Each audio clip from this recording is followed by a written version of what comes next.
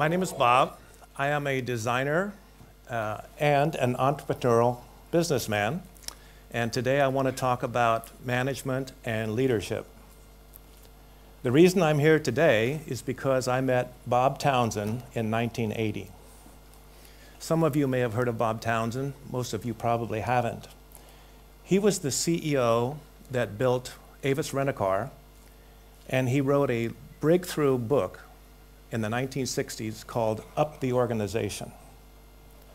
Up the Organization is still the #1 book at the Wharton Business School on the must-read list. That's 50 years of being #1, so I suggest you take a look at it. It's really a book about leadership, culture building, without ego. Bob Townsend walked into my office in 1980, and he asked me if I had 15 minutes. I said, of course. He said, I'm interviewing the management team because I'm going to join the board of directors of this company, and I always want to speak with the management before I do. Oh, please come in and sit. I looked at my watch, 15 minutes, not a problem. 5 hours later, he left my office. I was stunned. I had never been in the presence of that much energy. He told me about his book, Up the Organization. I hadn't heard of it. At 5 o'clock that night, I ran out to the nearest bookstore, and I got it. I read it from cover to cover that night. It changed my life. I had always had the same ideologies, the same thoughts about leading people. But his book gave me a structure, a framework that I could hang it on, and I use it as a guideline for the rest of my life, and I'm still using it. The same year, I was overlooked for a promotion to be the CEO of the company. I was in my 30s. I thought I was ready. The company didn't. Bob Townsend suggested that I further my education. That was a good idea. I says, well, maybe I'll go do an MBA. He says, no, never do an MBA. There's too many managers already. The world is short of leaders. We don't need any more managers. Managers, leaderships, I thought they were the same. I would hear people say, I manage 6 people. I lead a team of 6 people. Must be the same. 32 years later, I'm here tonight to tell you it's not the same. Management is control. In business, we call it the triple constraint of management. There's 3 things, and only 3 things, that you could control. You can control quality, time, and money. Whichever one of those 3 takes precedent, the other 2 will suffer. If quality drives your organization or your product or your service, the other 2 will suffer. It takes more time and more money to create the quality. If price determines your product or service, then you will have to give up the quality and do it much cheaper. If time, you have to do it in time. To do it quickly, it will cost you more money, and the faster you go, the less quality you will have. So control is the management, the interplay of time, quality, and money. So where are people? Well, people are come under leadership. There's a big difference.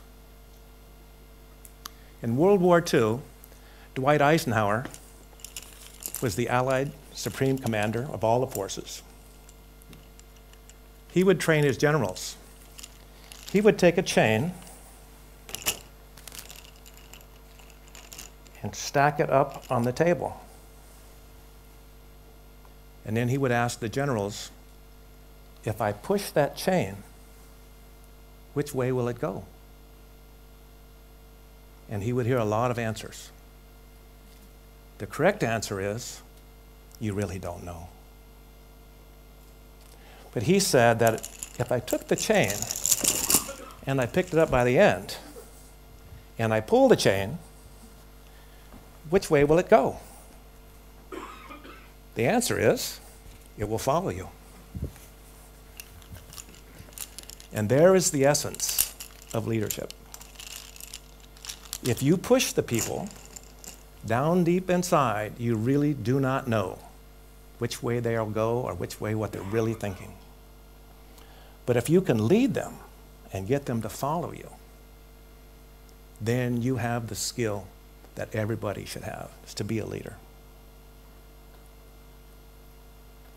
I went to China, lived there for 13 years. I built a company, started with a handful of people, and we ended up with 8,000 people.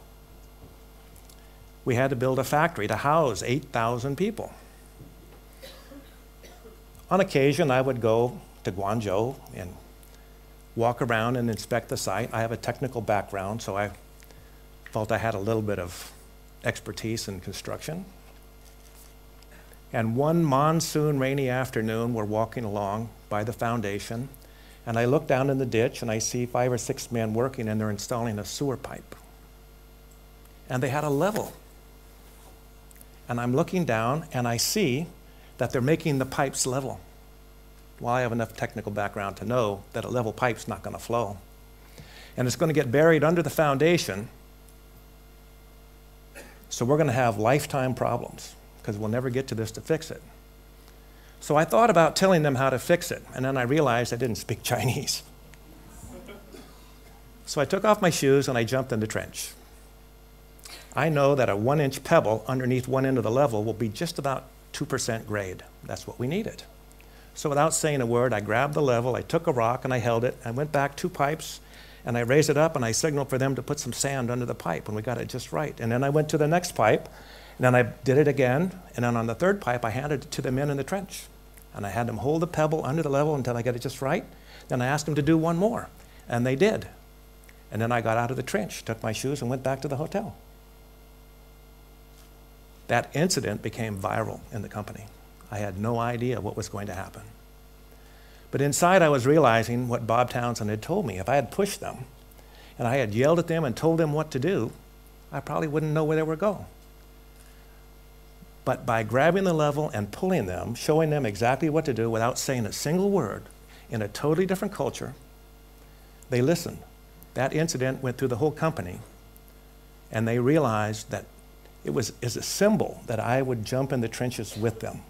The big boss would jump in the trench in the mud and pull them. I had no idea it was going to be so powerful, but it really paid off. There are some great leaders that have pulled a lot of people. My favorite is Mahatma Gandhi. Gandhi united 2 religions, ended a more than 100-year colonial empire by motivating the British to leave. He did so in a peaceful manner, and basically he just stopped eating. That's powerful. Power comes when the people that you are leading give you their support. When that support comes to you, I call that like power. They offer you the power, and then they watch you. If you take that power and you deflect all of it back to them, then they give you more. And then if you give more back to them, the second wave, they give you even more. But if you start to take some of that power, they start giving you less. And those leaders that accept the power make a critical mistake, because now the power that's going to come and give them more and more and more power falters and goes away. And I can point out many leaders around the world, even today, that are falling because they took the power. They didn't give it back to the people they were leading. Leadership is a gift. You can't buy it, you can't sell it, you can't trade it. You either have it or you don't. I went to a design school, and they said, you were accepted here because you have shown a lot of creativity. We can't teach you creativity. Well, that sounds like leadership. But if you have that skill set and you have that talent, what we're going to do is we're going to hone it. We're going to polish it. We're going to give you discipline so that you can apply your skill. And they did.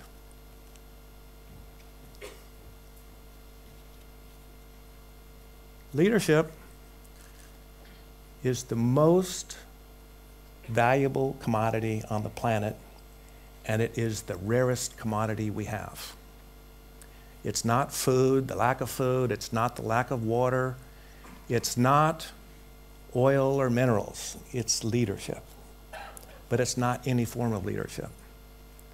It's the Townsonian model of doing it without ego. If you can follow the footsteps of Mahatma Gandhi, Ronald Reagan used to send his staff home at Christmas time so they could be with their families. He says, you don't need to worry about me. You guys go home and take care of yourself. He's putting everything back. You take a look at the Czechoslovakian leader that just died, Václav Havel. A simple man, drove his same car, became the leader of the country. He took nothing, and he gave it back, and his country made a peaceful conversion to democracy and freedom. That's leadership.